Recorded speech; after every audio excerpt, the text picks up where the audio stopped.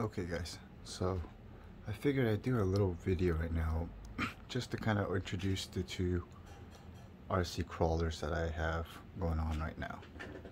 So to the left, of course, is the Axial SCX 10.3, the Jeep Rubicon, right in the Wrangler Rubicon JLU.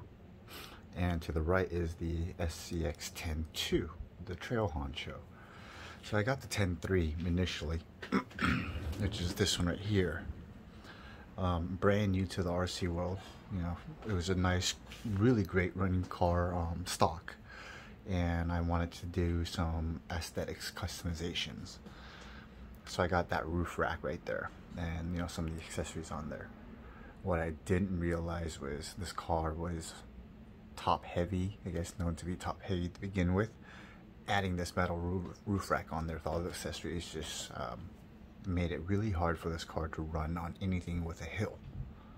So I started to do research on the car and found that you're supposed to do lower CG weights. So with this particular car, the modifications are, of course, the aesthetics purposes on here. The roof rack, driver was painted, there's a baby Yoda. Oops, I guess he fell away, so he's it has aluminum front bumpers with the tow hooks. It's got a working winch with the winch right here. Down here you'll see the brass steering knuckles.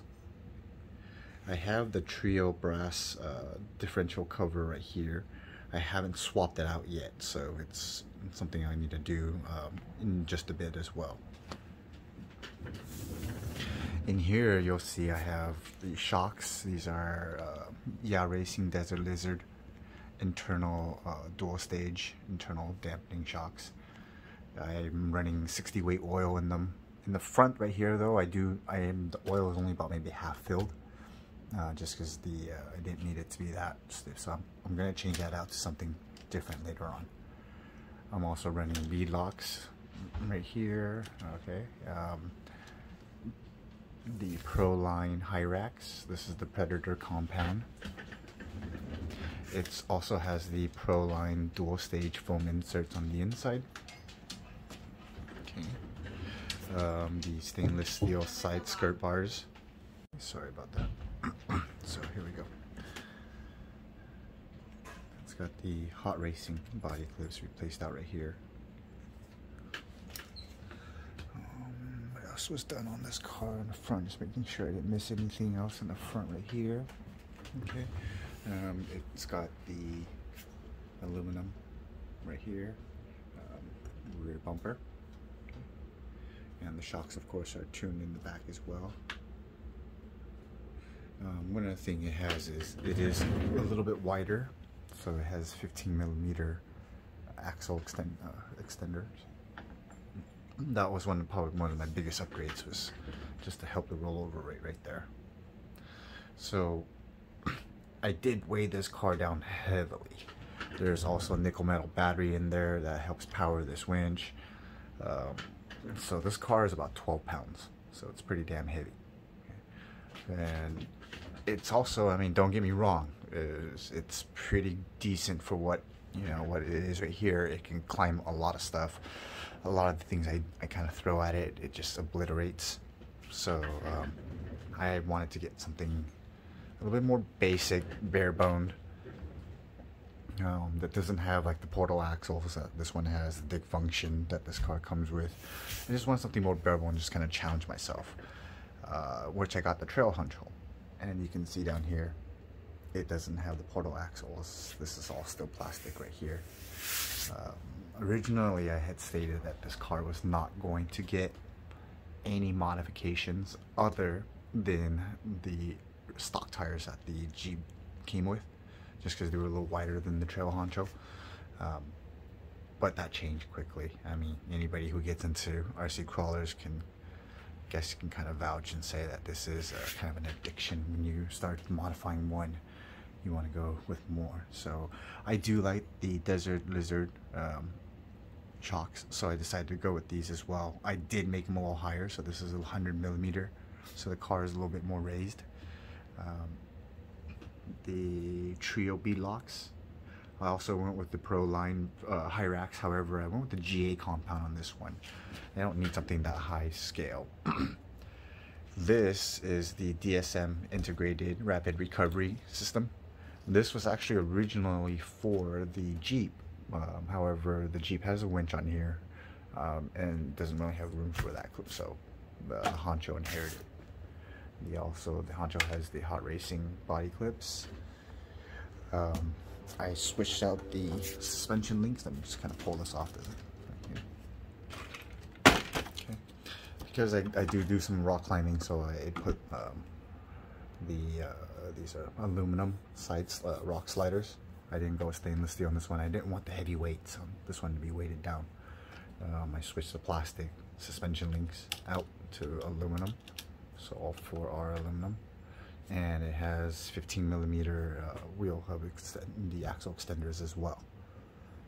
Other than that, this car really doesn't have anything else. Oh, my apologies. Both vehicles do have their steering servos swapped out. I am running the EcoPower 120T or P 25 torque along with the 25 torque servo arm swapped out as well.